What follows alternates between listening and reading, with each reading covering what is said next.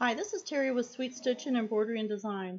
I'm going to show you a good use for the text file that you notice gets created whenever you're using SewWhat-Pro. I've had people ask whether or not you need to delete that TXT file. What that does is it saves your color information. Anytime that you save a design in SewWhat-Pro, it also saves your color info for when you open up the design again. And the TXT file that's created is always in the same directory as your original file.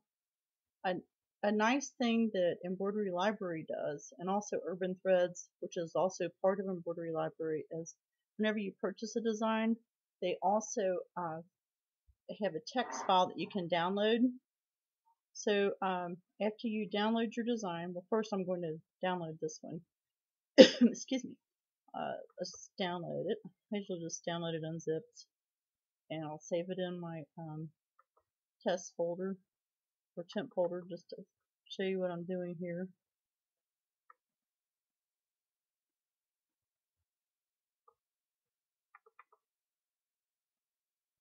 I'll put that there. And then now we're going to also download the text file. So let's click View on here on my design. And if you notice the color change sheet on the Embroidery Library design, you can print your design off so you can have all your color info here. And you can also download a PDF of it. This shows the information about the number of color changes and the number of stitches. Then this is where you download your text file. And I'm saving it. And I'm going to save it in the same directory that I saved the other one. You can see it's a TXT file. And you don't see the other file, the original PES file that I downloaded, because that's a different format. So if I click All Files, then you will see it. There it is. And it's important that you have the same name as your file for SewWhat-Pro to see it.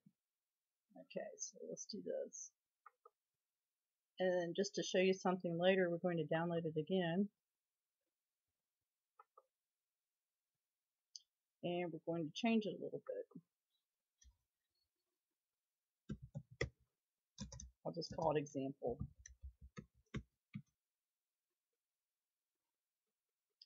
Click Save.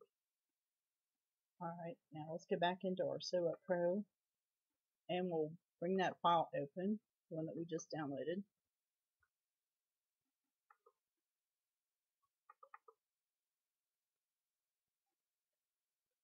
I know I have a lot of files on my computer.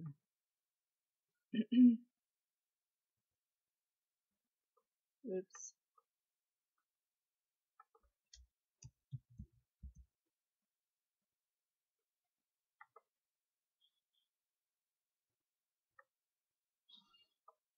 Usually that will pop it up.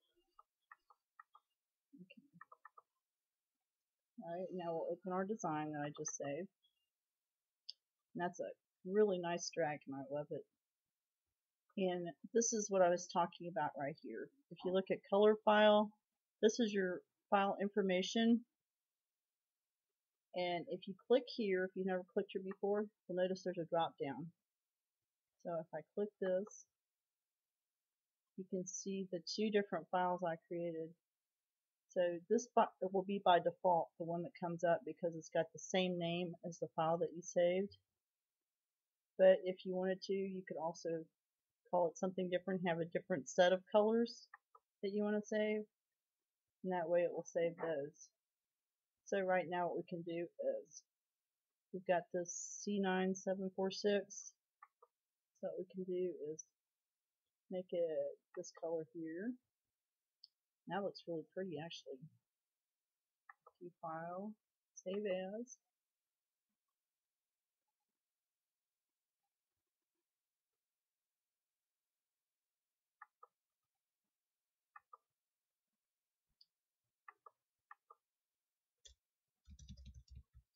And let's call it red, because it's like a red color.